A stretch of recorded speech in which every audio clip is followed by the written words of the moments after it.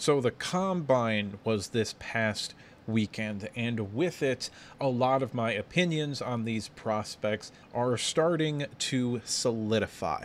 And I wanted to make this quick video relatively closely to when the combine happened in order to talk about the winners of the combine. I don't want to talk about the losers specifically because I don't really want to be negative right now. So we're just going to talk about the winners. But before we get started, I would like to ask you to like, comment, and subscribe. Help me to get to my goal of 500 subscribers before the end of draft season. We're at like 450 right now, so I feel like that's pretty doable. So without further ado, I would like to say hello and welcome to the JSA studio. I'm your host, as always, Nathan, and today we're going to be talking about the winners of the Combine. And we're going to start off with guys that I think treaded water. And what do I mean by that? Basically, these are guys that I certainly don't think hurt their draft stock in any real sort of way, but I'm not really convinced that they raised them a whole lot, in my opinion. Now, most of these guys are guys that are probably going to go top 20 or potentially even top 10, and you can't really raise your stock any more than that. And that's the case with the first two guys on this list here. Byron Murphy, the interior defensive lineman out of Texas, and Laiatu Latu, the edge out of UCLA. Both of those guys are going to at least have top 20 grades, maybe even top 10 grades for me when it's all set and done in this upcoming class. They didn't show me anything that I didn't see on film. Now, I did get confirmation on what I saw on film, so that's pretty solid, and I haven't done nearly all of the film work that I need to do on those guys. I've kind of been slacking on the defensive side of the ball so far this offseason. Nevertheless, those are two guys that I was already very high on, and they showed me enough athletically and in the field drills to keep my opinion on them being very high. Bralen Trice, the edge out of Washington, he to me was kind of a tweener between the first round and the early second round, and the athletic testing didn't do him any favors, but the tape is still very, very good, and I do like him a lot. I still think he's kind of a fringe first round prospect.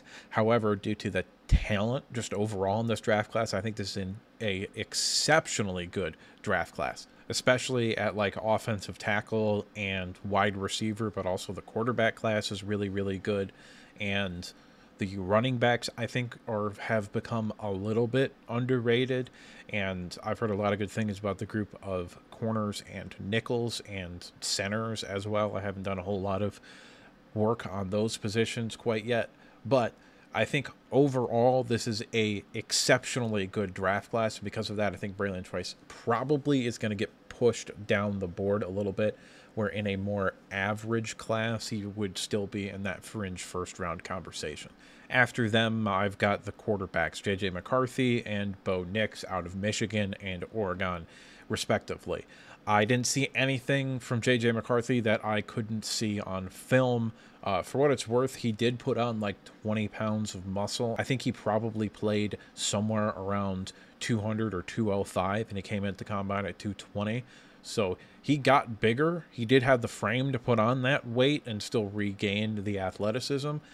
So that's good to see. And Bo Nix didn't impress me. He just didn't impress me. Basically, I still think he's probably a day two prospect, in my opinion.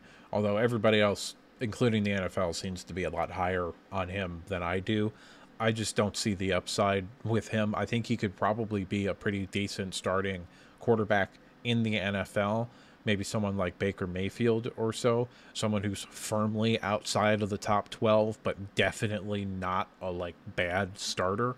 So I think he could be someone like that, but I'm not positive at even that. I just don't see the upside with Bo Nix at all. Tyler Guyton, tackle out of Oklahoma, still a fringe first round guy for me. Basically didn't blow me out of the water with any of the athletic testing. Joe Alt tested very, very well, especially for a guy that big. However, he's already a top 5 prospect, in my opinion. So he really can't get much higher than that. Moving on to the winners of the Combine. I've got a long list of winners because I think we had a lot of people perform very well. Dwayne Carter, an interior defensive line out of Duke, tested very, very well, as did Mohamed Kamara, an edge out of Colorado State. Those two guys I have not watched on the film at all, but their testing numbers were very good. Edgerrin Cooper is someone that I've watched just because I really like him, and I've got a fringe first-round grade on him, probably, out of Texas A&M, and he tested extremely well for the linebacker position as well. Chris Jenkins, low-key, kind of put on a show at the Combine, kind of showing why his name was the Mutant, especially the bench press with as long as arms as he had. He did really, really well. Quinyon Mitchell ran a little bit faster than I thought he was. I thought he was low 4.4s, high 4.3s. However, he ran low 4.3s, so that's good, along with very good agility testing. Ray Davis, I was already higher on him, I think, than most people were, but he really showed up at the Combine, especially in the field drills. He looked smooth and athletic, and I think people are going to be coming around on him here pretty soon. Adonai Mitchell, who I've been calling AD Mitchell for like the past 2 years, so I got to remember to call him Adonai because that's how he wants to be referred to as. But Adonai Mitchell, a wide receiver out of Texas, I think he improved his stock. I did question the long speed a little bit with him because it shows up on film, but there are also distinct times where it doesn't show up on film, like at all. So I don't know if that's he's trying to slow down, or if he's kind of giving up on the play, or he just knows he's not going to get the ball, so why run at full speed? I don't know. I also don't particularly care, because when he thinks he has a chance to get the ball, he goes 100%.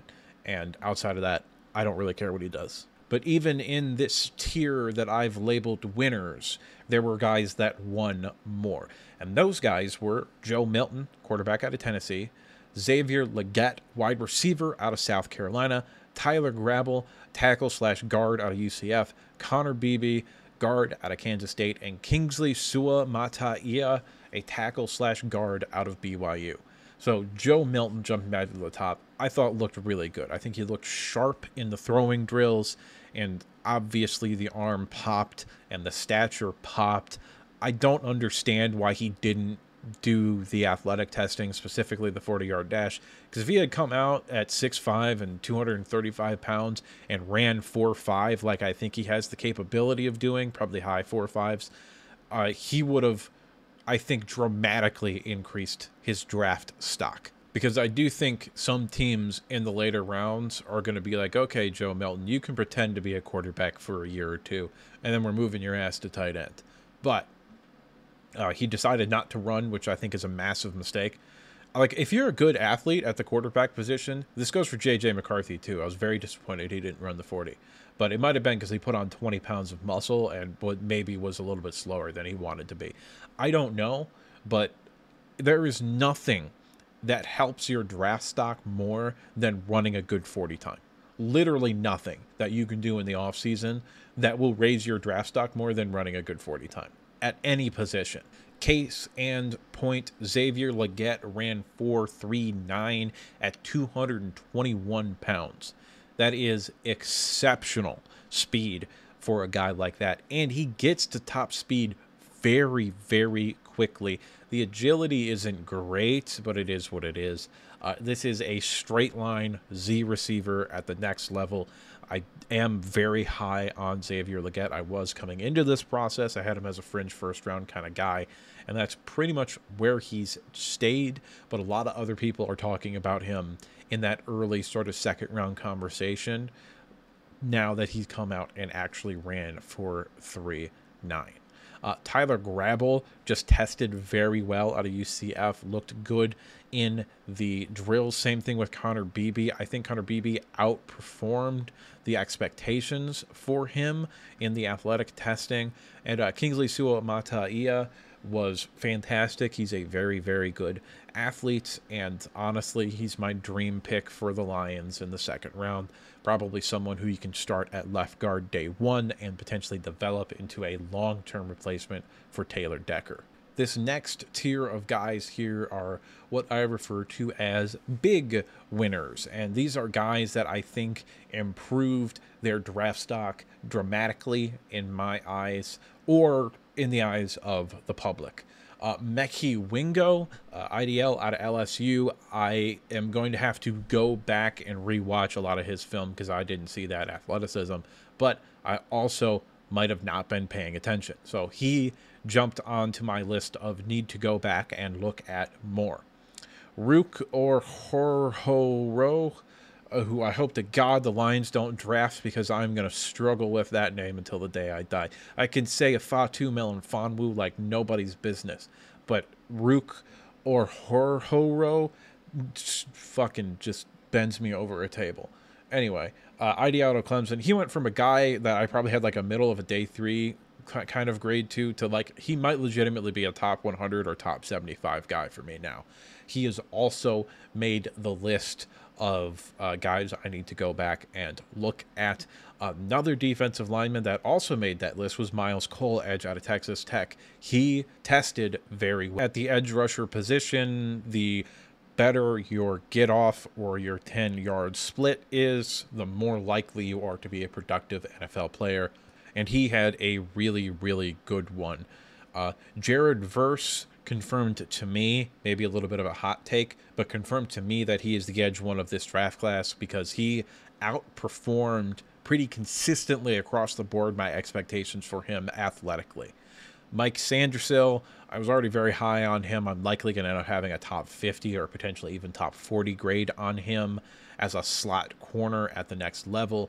Marshawn Lloyd, the running back out of USC, was kind of a guy that I had heard a lot of people talk about being like, oh, hey, we really like this guy. And I watched him a lot, watching Caleb Williams and a couple of the wide receivers for USC this year. He didn't really flash on me, but athletic testing is extremely important to me personally for running backs. Like, that's probably the most important position to test well athletically, in my opinion, is the running back position. So he really improved his stock. I think he is someone who will be able to catch the ball out of the backfield and be very effective in a sort of scat back sort of role. Trey Benson, I think, has legitimate 3-down running back, like 1,500 plus yards, 15 touchdowns kind of upside as a running back. Might end up being my RB1. Dantes Walker, it was very important for him to look good catching the football, and he did. He didn't look spectacular. He didn't look like Keon Coleman running through the gauntlet drill or anything, but he looked solid. He had a bad Senior Bowl week, and although I'm not particularly high on him as a Z wide receiver at the next level, I do think he helped himself tremendously with that 4.36 40-yard dash. But who were the biggest winners amongst the big winners? And that was, of course, Michael Penix Jr., quarterback out of Washington. Not so much the athletic testing or the on-field stuff for Michael Penix, but the medicals for him came out clear. Like, oh, this probably isn't going to be an issue for him at the next level. So that is big for me because I don't have access to his medical records or to be able to ask him questions and shit. So hearing that was a big deal. The fact that like a lot of NFL teams kind of breathed a sigh of relief about this with him, that was encouraging to see. And I do think because of that, his grade is likely going to increase, potentially even pushing him into the top 40 grade discussion. Frank Crum, tackle out of Wyoming, was a guy that I knew nothing about, and he tested extraordinarily well borderline stole the show for the offensive line groups. And Christian Jones, tackle out of Texas, went from a guy who was, I think, an early day 3 pick in my mind to now a guy that I don't think makes it out of the second round of the NFL draft. Now we move on to the final tier, the highest tier. These are guys that stole the show. And starting off, I've got 2 edge rushers that on day 1 stole the show. Chop Robinson and Dallas Turner. They're both freaks of nature in terms of their athleticism and explosiveness. They're both guys who had top 20 grades for me heading into this sort of off-season process, and I think they're likely to remain there, if not, in the case of Dallas Turner, kind of move up even into the top 10 discussion. Max Melton, a defensive back out of Rutgers. The reason I'm calling him a defensive back, not a slot or a corner or a safety, is because I do think he does have a little bit of versatility. But specifically with the athleticism that he tested, he is someone that I would be willing to try on the outside, even though he does have a lighter frame and short arms. So I do think he is someone that I would be willing to let play on the outside early on in his career, and if it works out, great. And if it doesn't, then we can kick him inside or move him to safety so that he can continue playing in the NFL. Theo Johnson in a very, very weak tight end class that had a top 2 and fuck all after that, might have solidified himself as tight end 3 in the eyes of most of the NFL teams, as he tested out very, very, very, very well. Like, I think his RAS score, which I have a lot of problems with RAS as a metric of athleticism, but his RAS score was in the 99.9th percentile of all tight ends in the history of the NFL Combine. So he had a really, really good day. Isaac Guerendo, running back out of Louisville, is not someone that I had watched, really. I had watched Noir Jordan, the other Louisville running back, but I have not really watched Guerendo. Need to go back and look at it because this is a guy who's 6 foot and over 200 pounds and ran 4.33. So yeah, I need to go back and look at that. And the final guy stole the show that nobody, and I mean nobody, is talking about is Cornelius Johnson out of Michigan. Stole the show. He went from a guy that I thought was borderline, maybe not even a priority undrafted free agent, to like he's going to get drafted maybe early day 3, in my opinion. This is a guy measured 6'2 and 3/4, so I round up at that point. So you're 6'3", 215 pounds, and you run 4.45. That's exceptionally good. And he jumped out of the gym too. He had like a 38.5-inch vertical. His broad was very good. We know he blocks because Michigan's scheme. I think he's a very good route runner, and he's going to play all 4 special teams for you at the next level. This is a guy who I think with this combine performance made himself a lot of money. And that's Cornelius Johnson, the wide receiver out of Michigan. Even amongst the guys that stole the show, there were still people that stole the show. Brandon Fisk, an interior defensive lineman out of Florida State, solidified himself as IDL 3 in this class for me and has pushed his way into the top 40 back end of the first round discussion. Peyton Wilson might have solidified himself as LB1 for me. It's either him or Edgerton Cooper at this point, but I really liked him on film, and he is a athletic monster. Jalen Wright was a guy that I maybe wasn't that high on him, but he came in 5'11", 200-plus pounds, ran 4.38, jumped out of the gym, looked really smooth during the field drill segments. His agility testing was also very good. He rose up the draft board, I think, maybe the most out of any individual prospect for me. I think I had a 6th round grade on him, and now I think I might have a top 75 grade on him. Because the film was really good, and I knew he was fast, but I didn't think 4.3 fast, and I didn't think he was that big. Like, I thought he was like 5'9" and 195 pounds, and he came in at 5'11", I think, and north of 200. So that was really good for him, in my opinion. Tanner Bortolini, guard out of Wisconsin, might have had the best combine performance out of anybody, because he did all the shit and he looked great. This is a phenomenal athlete for the guard position, and someone who I think is going to have a pretty good chance to be the first guard taken in this class. And by guard, I mean like true guard. Like Troy Fontenot might end up playing guard, but I think he's going to stay at tackle, actually. But he's someone who could play guard. And Jackson Powers Johnson, who's a center and is probably his best position in my mind, but he's absolutely someone who can play guard as well. Those two guys, I think, probably go before him. But if we're talking about pure guards, he might end up being my #1 guy. He might legitimately end up being the first guy off the board. And the last one, obviously, Xavier Worthy stole the show. He broke the 40-yard dash record for the combine, and because of that, I think he's probably locked himself into the first round somewhere. I am not going to have a first-round grade on Xavier Worthy. Sorry to spoil you.